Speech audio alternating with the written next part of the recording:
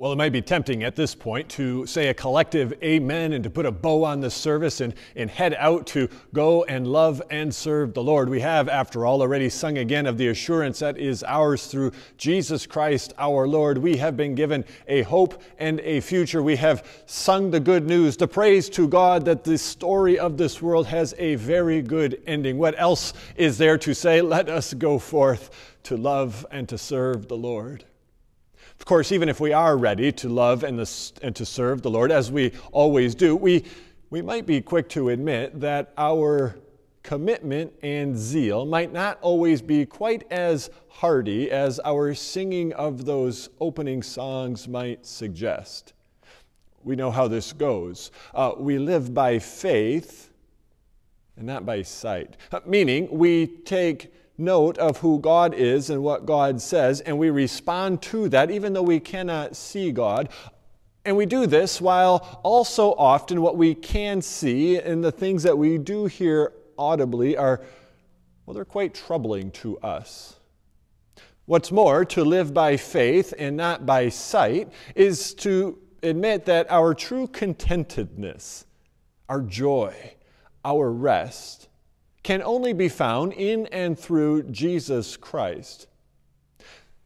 And yet, our actual contentedness and joy and rest might seem to rise and fall as suddenly and as unexpectedly as the stock market, or maybe with the stock market, or maybe it depends on how well our circumstances are in general.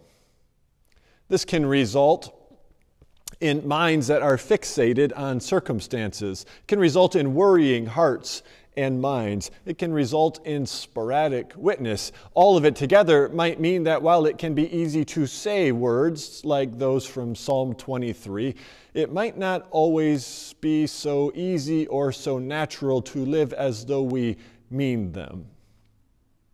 Case in point, today is the first time in 5.5 months that this beloved sanctuary of ours is open again for Sunday worship.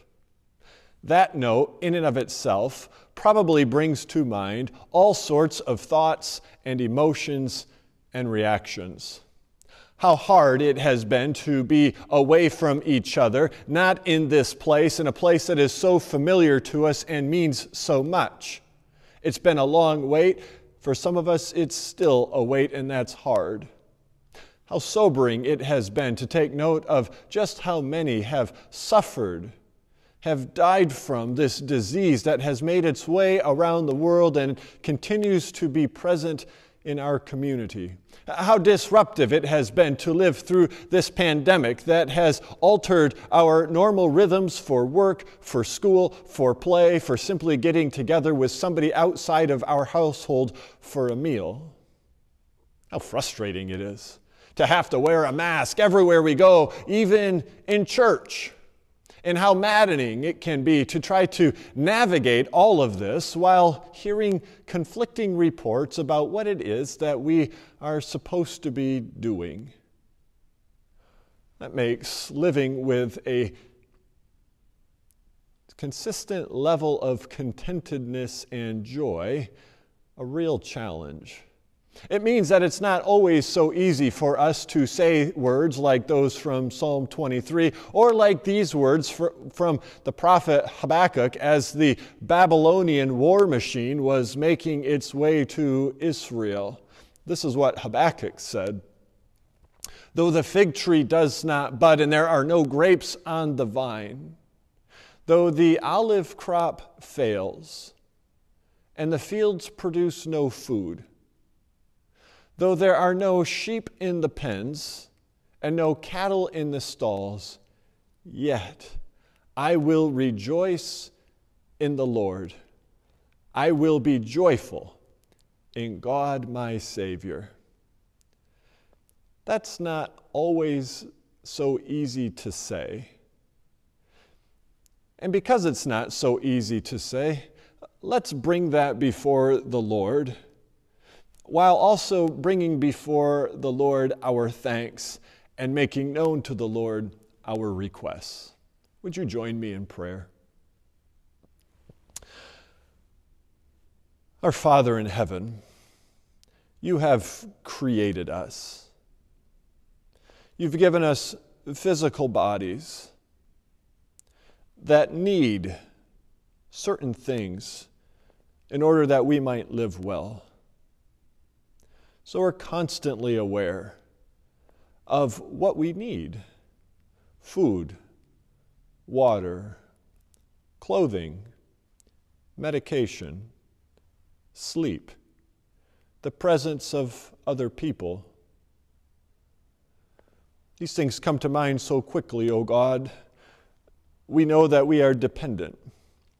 We know that we are but dust, that we depend so much on you for care and provision, and when it feels as though the provisions might be at risk, where it feels as though we might not have what we think we're going to need, we can so easily be troubled. When we take note of threats that are around us, situations that appear to be threatening, worsening in hostility and tension, we become uneasy. And as we become uneasy, as our minds race, as we tend to think about possibilities and maybe worst case scenarios, we confess that our contentedness, our joy, our sense of rest wavers. It feels as though it diminishes. And we feel once again like little children, knowing that we are in need, running to you. So we thank you, O God, that you are indeed the good, good Father, the one who always receives us, the one who is always attentive to us, the one who assures us of your love, the one who made plain your love, your compassion, your commitment to this world by taking on flesh in the person of Jesus Christ to bring about your healing power, to work redemption, to overcome the powers of sin and death in and through Jesus Christ, who is now risen and reigning.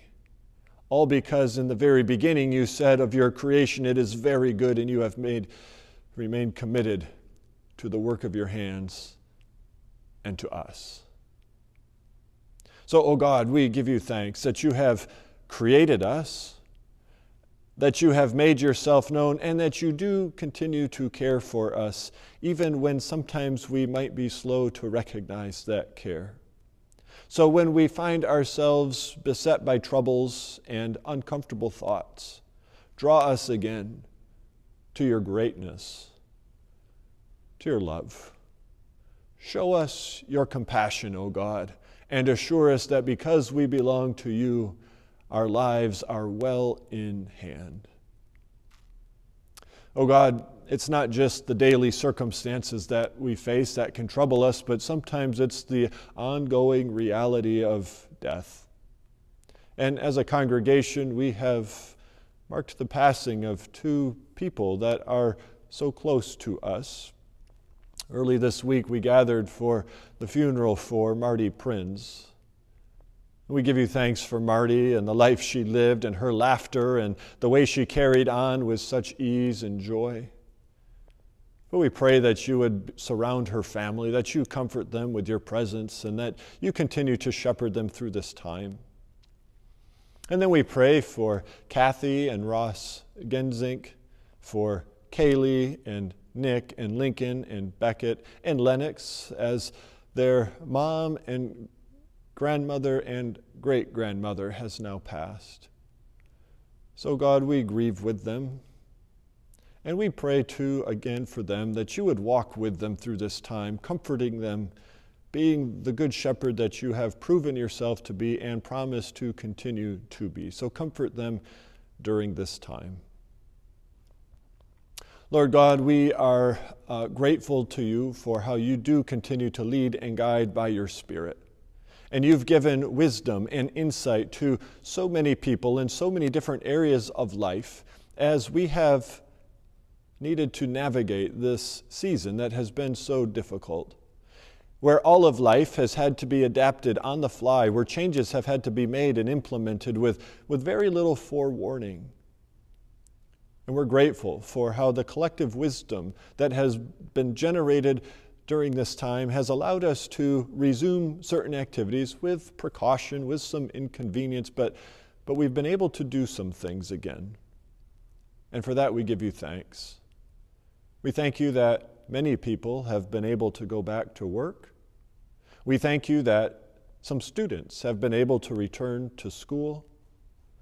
We thank you that we've been able to gather in person again for worship, that we can be making some plans for fall programming here at Maranatha. And yet, while we give you thanks for all of this, we continue to acknowledge the fact that we're still waiting. Not all have gone back to work. Not all have been able to return to school. Not all are able to gather together for worship.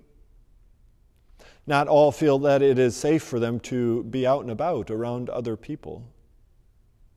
And so, God, we pray that you continue to see us through this time, that you give us patience, that you assure us that you're ever at work, that you remain sovereign, that you'll provide for what we need. And all that said, oh God, we pray again that you bring an end to this pandemic, that you rid the world of this disease and show the world the wonders of your love through the power of your healing. So might we see your hand at work in the midst of all of this. And as we note how troubling this is, we're mindful too of the other matters that continue to beset life and complicate life. We're aware of hurricanes, fires that cause such destruction, such damage, such upheaval for individuals and families and communities. So we pray, O God, that you would have mercy on those who have been affected. We continue to pray for our cities, for this nation that's known a history of racism, injustice, and we haven't fully come to terms with that. And we're feeling the tensions and we're seeing them, O God. And this past week, another incident sparks the tensions and reminds us of the realities that we continue to grapple with as a society. It leads to further unrest, and we cry out, oh God, because we know that we need reconciliation. And sometimes it seems slow in coming. So do your good work of reconciling this world, oh God. Bring peace to cities, to communities. Help us to see the humanity in one another, to listen to each other's concerns, to find ways to move together in fellowship. We think of our country in general as we are in the throes now of another campaign season, and we've heard the speeches the last couple of weeks, and there's so much where people are at odds. So, God, give us discernment and wisdom for this time as well. For those who are leading the campaign, speaking, participating, that you give them wisdom, compassion, understanding, the ability to listen and to seek the common good. See us through this time as a country, O God. And with all of that said, we pray that you would continue to assure us as your people, as those whom you have called and gathered in Jesus Christ, that you are ever with us, that you ever empower us by your Spirit, assuring us of your love and favor, but also showing us what it means to serve you, to live as witnesses of Jesus Christ in this world, to hold before the world a living, breathing community that is marked by your love and your presence, by your healing and reconciliation, by the hope that is ours, knowing that one day Jesus will return and our bodies will be raised and all things will be made new.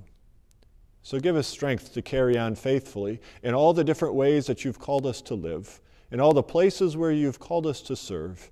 May you be honored and glorified. We pray this, O God, in Jesus' name. Amen.